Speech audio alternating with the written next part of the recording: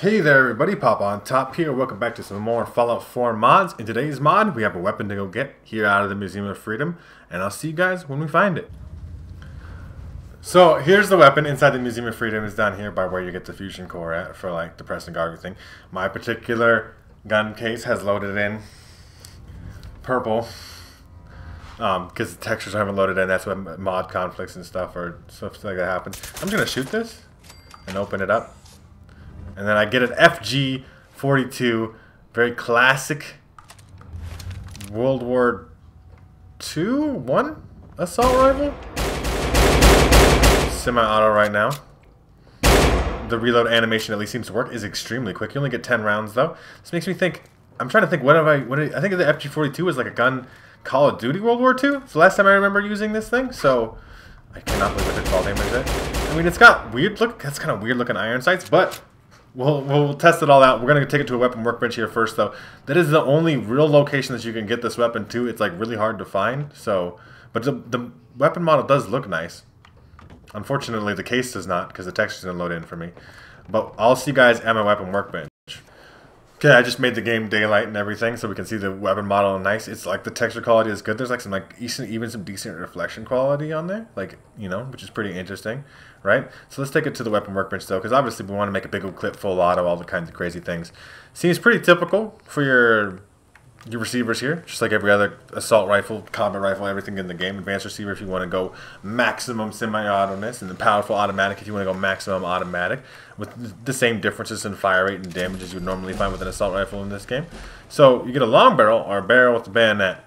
So we're just going to leave it long barrel because I don't really need the bayonet. Or a regular stock or a short stock. I think the short stock is just lighter, so we'll see how that goes.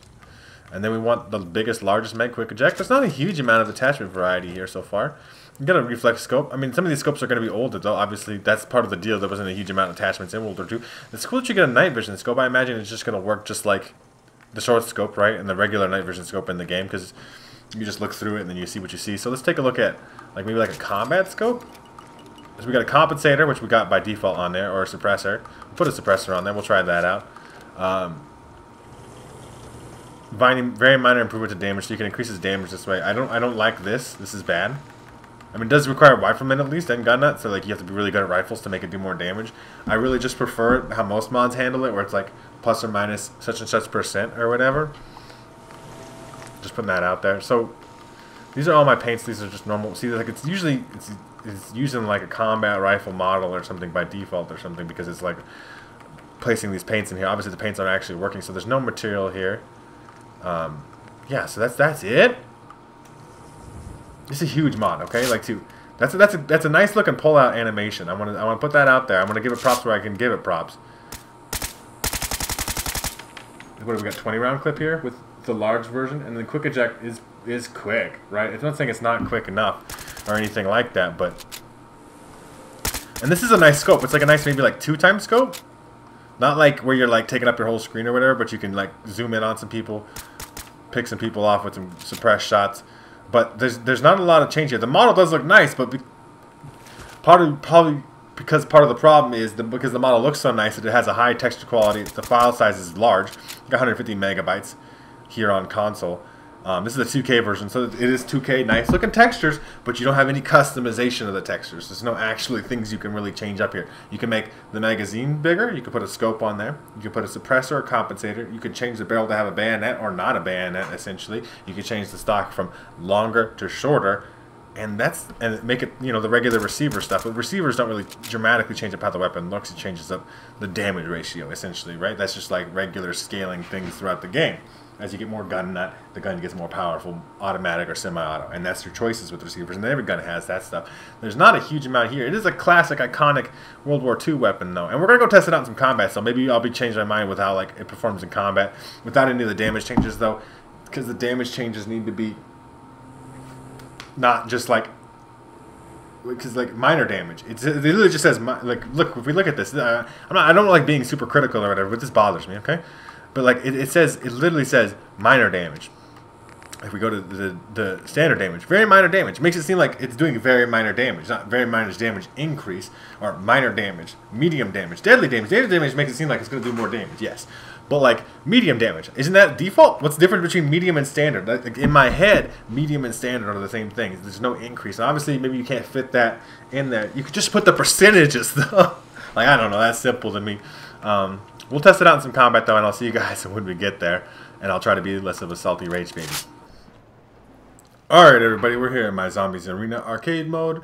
Let's just hop into it here. Super duper mart is fine. It's my preference. It's just a nice flat building. Very easy to see where the targets are. So let's see if we can shoot some things with this FG-42 and be convinced more. I mean, like I said, the texture quality is real nice, but it just lacks customization compared to a lot of other weapon mods, I feel like. The scope is really nice too though. I really do like this particular combat scope. So let's see if we can see where the raiders have spawned in here. Right here. Nice suppressed shots. Took a couple. It is fully automatic though. I'm an automatic fan myself. Just to spray and pray. Right? We're going to try to be sneaky-ish. And see if we can see some people around here. There should be some back here. Usually with the Zombies Arena arcade mode, I like to spawn people back here. They did. Nice. I mean, that was one shot in the head with the sneak attack. It is a good gun. There's nothing particularly wrong with the weapon besides it lacks customizations. Some of you may find that actually beneficial because customization can become overwhelming and stuff like that.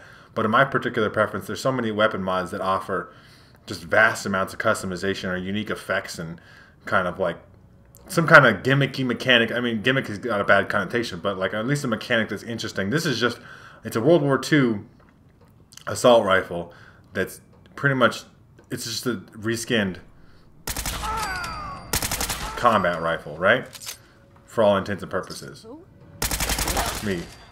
It's me. Who is it? It's me.